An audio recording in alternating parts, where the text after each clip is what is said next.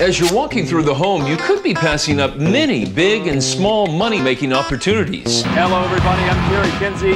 Turn on those lights.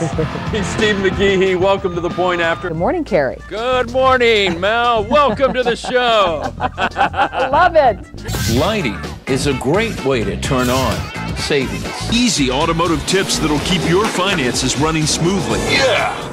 I'm Erica Edberg. And I'm Kerry Kinsey. We'll get to those top stories in just a moment, but first on 4. But I got to tell you, last night we heard that this fire might be out in the next 2 days. We're a society of drivers. We love to get in the car and go. But did you know this? It could be costing you more than it needs to. The big porterhouse there? That's it.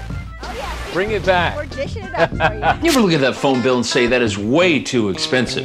Very warm. Let me feel. Wow. It's really warm. Move over. We all wish we could be there with you. Well, too bad, Amy. It's just yesterday, so I want you to know I came prepared for the beach today, but the beach wasn't ready for me. Guys, I've been eating this new Randy Moss cereal all day. You look faster and taller already. All right, thanks, Sean. Hey, Jason, how's it going? Great to see you. You too. Listen, Kerry, I'm going to save you so much money on this car. You're going to be able to take me out to lunch. We'll see about that. All right, let's go. Jason doesn't appreciate the way I drive.